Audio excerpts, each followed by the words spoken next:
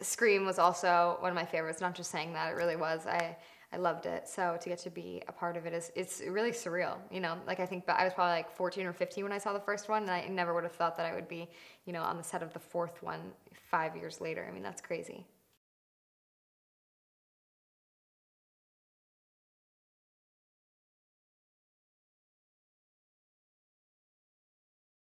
It's amazing. This is her fourth Scream, and she still has that like little girl giddiness to her when we're on set, which is really unbelievable because you feel like, you know, someone like her who's done so many would be bored of it, and she acts like it's the first one. She's just always so, I don't know, just fun and fresh, and I don't know, she's beautiful. She looks the same as she did in the first one. I'm like, what kind of face lotion do you use?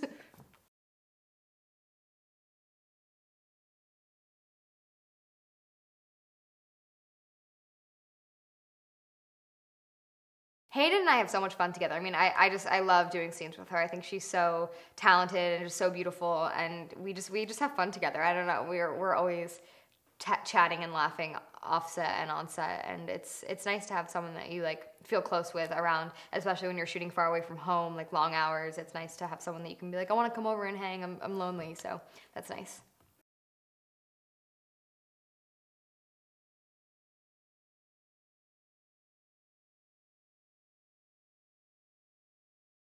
I was so happy about how welcoming everyone was, and Wes is just so easy to work with, and he always has just the greatest ideas that you never would have thought of, and Ia is just always there, and I think she has a great vision for everything, and also brings such great ideas, and she's really easy to talk to if you have any questions about anything.